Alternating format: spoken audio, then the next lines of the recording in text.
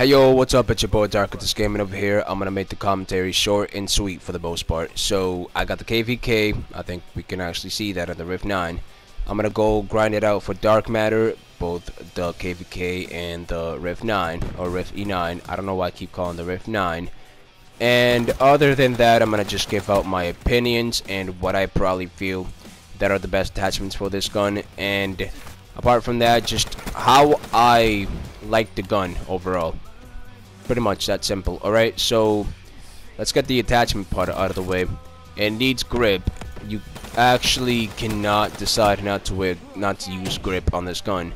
You can, but it's just gonna be a little bit more difficult to manage the recoil.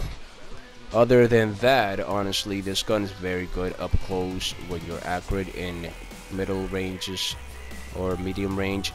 But it is honestly, if you have a elo or whatnot, red dot, I've seen people and I feel like it's not as difficult to like pick out people from far ranges. You just gotta like kinda 2-3 burst them, like, because when you shoot them like with a burst, honestly, surprisingly it still kills pretty quick. Because honestly, like, it is very good at that, like the A94, so I'm not entirely surprised. But surprisingly, it's not as difficult in a game like this, where the iron sight, it's gonna be a problem if you're trying to like get more of the medium kills and long range kills if it's possible. But the iron sight, it's like in a close quarter map, but then here's where even then it's like a big of a problem. The iron sight move, and obviously in this game for the most times you might be like exo moving, and even if you're not, it's still very just not practical, honestly, unless like you stay foot on the ground. Like, it shouldn't be a problem. But like, I feel like a lot of people that optic sights would be very recommended for this, because that wiggling is really annoying, honestly. And other than that, I pretty much just gotta say this gun is just a beast, and it can be overpowered with the right attachments that are necessary. Fast mag is very good on this too, because the reload is not bad, but it just could be better.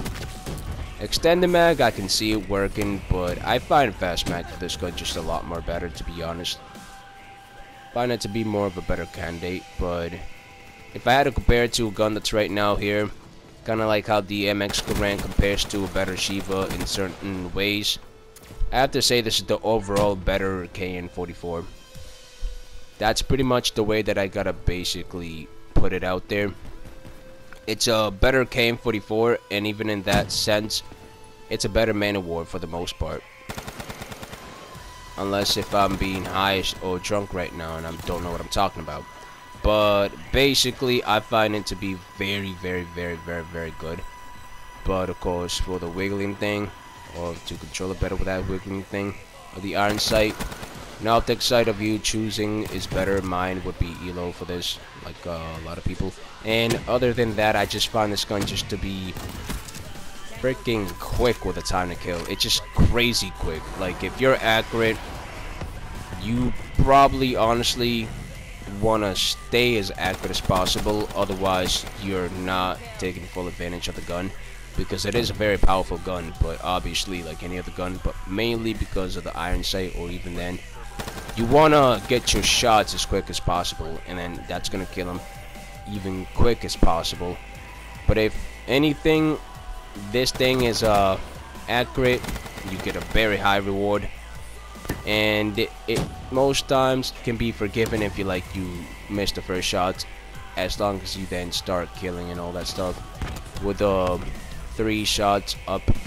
And sometimes I think you can get headshots of 2 shots. I don't remember or haven't tested it out. I heard that. I think it's with a high caliber, which I don't have right now. But this thing, honestly, the class I feel like I would use for the most part, there are 3 of them. So the first one, all of them are gonna have elo. For the first one, it's honestly actually -1. The first one's gonna be something like fast mag, quick draw, elo, and high caliber, because it actually would work out more for a 2-shot kill if it's possible, but I think it is. This gun literally would mark if it had high caliber. Another one is, instead of high caliber, not long barrel but suppressor, and that's honestly like not a bad idea. I think I could be wrong, but if you're able to put another attachment after that, I would suggest in it, like instead of just suppressor along that, like put another extra attachment from the fast mag and grip and quick draw and suppressor. I think honestly you could pick between suppressor if you can be stealthy, or rapid fire, and it would be wonderful. So those are the three classes. Now an extra bonus class that I was going to say without the iron sight would be basically making this more favorable for like up close encounters or smaller maps. That would most likely be just using the iron sight. Nah, I'm joking with you. Just keep the elo sight if you really want to honestly go beast mode. I mean, you can use it without like elo or anything like that, but it just overall works better when you have a optic attachment. But other than that, I found this gun to be very, very good. So I'm not gonna really just talk or repeat myself in this gameplay, and the Rift 9 is very nice too.